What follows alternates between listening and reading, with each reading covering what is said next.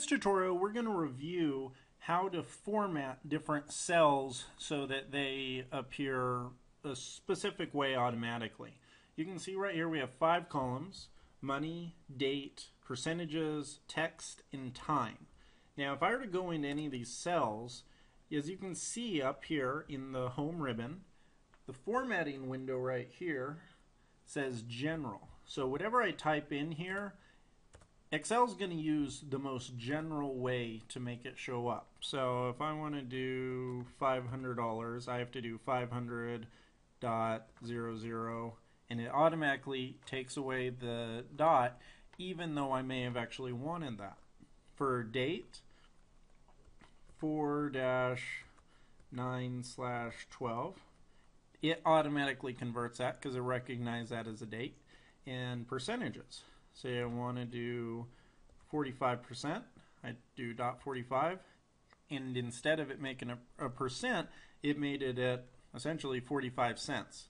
For text, 059, right here, what this does is it's going to take away the 0 and it's going to treat it like a number, even if I actually wanted that 0 to appear there and wanted it to look like text.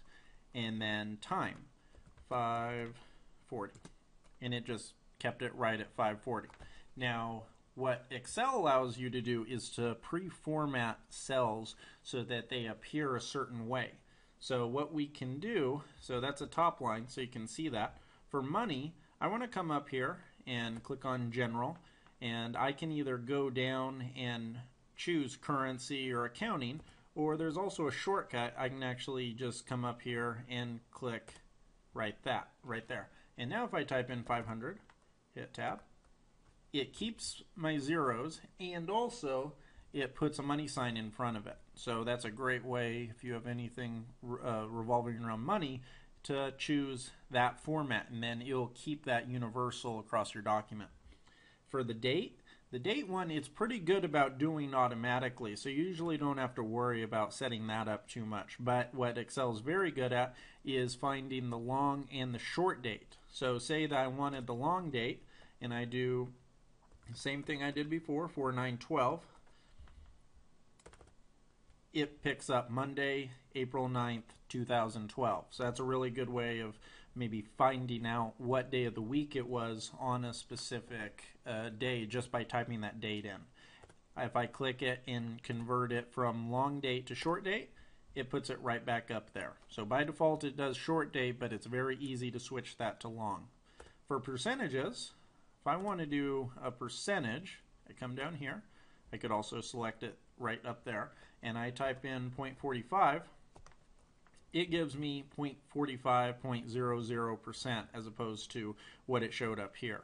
It's very easy because a lot of times you may not want to have those decimal places. It's very easy to just take those away. You can either come right here and add more zeros, or to the right and take them away, and you have 45%. And anything you type in there will equal it.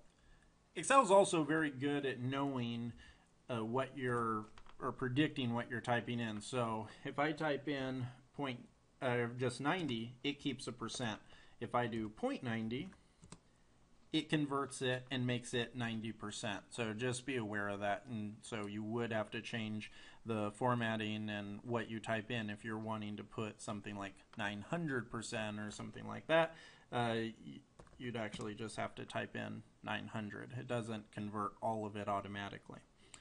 For text, now this is a little bit of a tricky one.